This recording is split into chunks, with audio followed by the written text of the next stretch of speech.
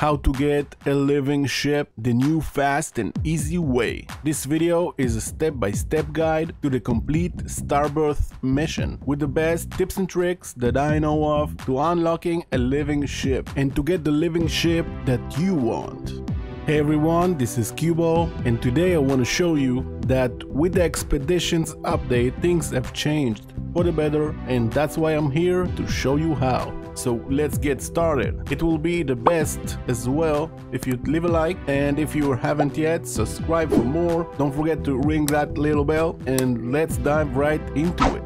Step 1. Preparations. Find a portal, place a base computer, a safe beacon, and a teleporter. That will come in handy later. Also, you will need all your 16 glyphs to complete this mission. A guide to help you with that is in the description, up top and below. So watch it and come back real quick. Okay, the next step is to get your hands on a void egg. Let's land. There's two ways of doing that, so let's hop on to the anomaly. I want to show you that it works. The first one is, of course, you can grind a couple of missions that gives you quicksilver. The daily ones are 250 each one. The weekend event gives you 1200, so you can get that in a week.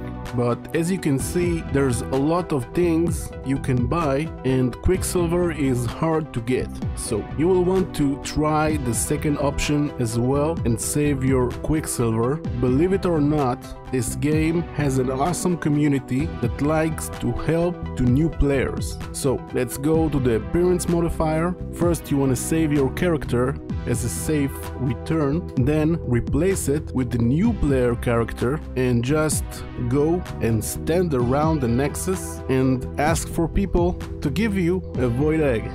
It could take some time. It could take 10 minutes, 20 and half an hour. I got it in like 5 minutes. Between you and me, there's a lot of people that likes to dupe, so most chances you will get it right away. Just look around to see if you got people around you. Ask for it, as you can see, like I do. Also, you can refresh for a new batch of players. If you want to try to ask for a different crowd, just go inside your network settings and disable your multiplayer for a couple of seconds, turn it back on, and there will be a different crowd this time. I'm gonna speed things up a bit, and look at that, we got 15 void egg, much more than I wanted. Thank you whoever you are for the help. So those are the two ways of getting a void egg. Choose how you want to get it, and let's continue. Okay, now that we got a void egg, we're gonna need to activate it. Just store it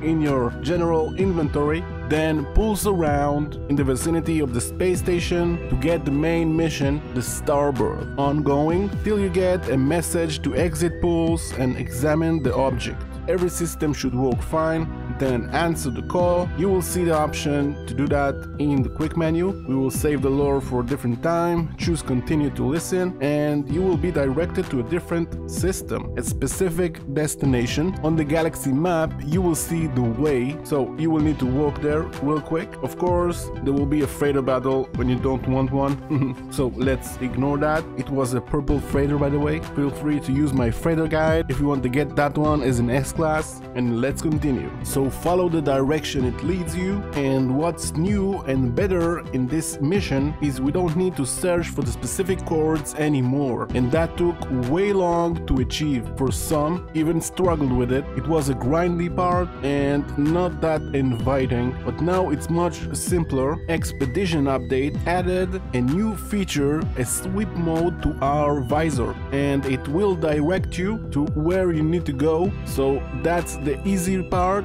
Just go in the direction it leads you. A simple breakdown of the Starbirth mission. It's a 4 crafting missions in 4 different systems. You need to find the specific chords each time to get to an ancient plaque and get the blueprint of what you need to craft, then craft it after you get the materials needed. The first one was easy, just to extract the Echsite at the crashed freighter site. Then if you got a bit of pugnium and the Korvax casing, you're set. craft the part you need, then go back to the ancient plaque and insert the part, and you will get the first living part out of 4, a fragile neural stem. We will go over that next. Now the tricky part is every living part you will get is too fragile to use and needs to mature 1 day, give or take. So in total you will need to wait 4 days, and that's the time consuming part. But what I did, and you can do it as well in all platforms, is to reset the timer, and I went offline mode. I changed the time 1 day ahead and got back in the game, made a save, got out back again and switched to online mode again, got back, and it was like I never waited at all. So that's what you need to do. Instead of waiting 1 day every time, just move the clock ahead. Let's go over the 3 parts you will need to get and what you will need to get. Now every time it says the void egg is humming on a strange frequency, await contact, that means you need to pulse in space till you get an incoming message again. Then exit pulse and follow to the next destination it gives you. Then, like I showed before, warp to the destination, search for the next alien plaque using the sweep mode, get there, get the blueprint. This time you will need a liquid sun, and you will get another blueprint for a solar ray weapon that actually you will need only for this part. So install it in your multi-tool and go for every deposit you see around. Use that weapon to harvest the liquid sun. Everything else I think you know how to get by now. Then craft this part and get back to that ancient plaque. Get the fragile heart, wait a day or do like I showed before, and you're ready to move to the next 2 parts. It's getting hot in here. Let's go. This time we will need hypnotic eye and living water. So let's go swimming. Look for the abyssal horror with your visor, go to it and don't come near too close. Shoot it in the eye, get the eye quick because it disappears quickly. We got it. Now pulse in space till you meet the child of Helios. What a sight. Look at that. Come close, answer the incoming message and take the living water from him. Be sure to take a screenshot as well. This is quite awesome. You don't see that every day. Now we can craft another one to get the fragile shell. Let's continue to the 4th part, and this time you will get another blueprint for a weapon you will need to install, the animus beam. Some say it's powerful and can mine the quickest, so I leave you with that if you want to keep it. And you will need to get a fragmented 𝐂𝐤 by shooting anomaly fauna that is all around. As you can see, just shoot them, quite fun, I gotta say. Then after you collected enough, craft the part, deliver and get the growing singularity. Okay. After everything finished maturing, we got all 4 parts. They will look like this, and we're all ready for the final part. Remember when I said in the beginning about the portal base? So this is the time to use it, and let's go. Okay, we're at the portal. We're gonna need to enter a set of glyphs and go get the final part, the soul chamber. And actually those glyphs are written on the void egg in the form of words. So as you can see, those are the glyphs you will need to enter, and you will need to be in the Euclid starter galaxy as well. Okay, let's go.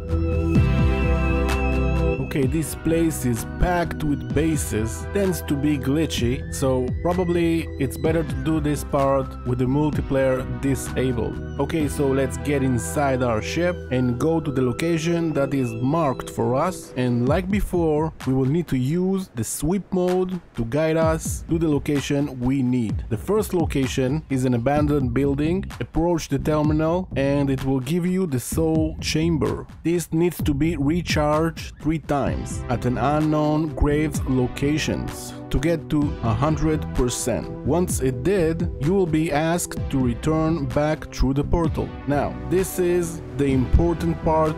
Listen carefully. When you get back through the portal, do not enter your ship Instead, go and make a manual save with the save beacon we placed here in the beginning. So let's do that, and by doing that we can now control on which living ship we're gonna get. I will show you a couple of examples. All that you need to do is to enter a location through the portal, go there, then get inside your ship, and you will be directed to a living ship. On every system there's multiple choices, so every time you will go even to the same place you will get a different living ship. So you got infinite choices. You can put any glyph sequence you want, go there, enter your ship, go and see if you like the ship you see in front of you. If you don't, you can reload to the manual save, get back again here, and you can go to a different place every time till you get one living ship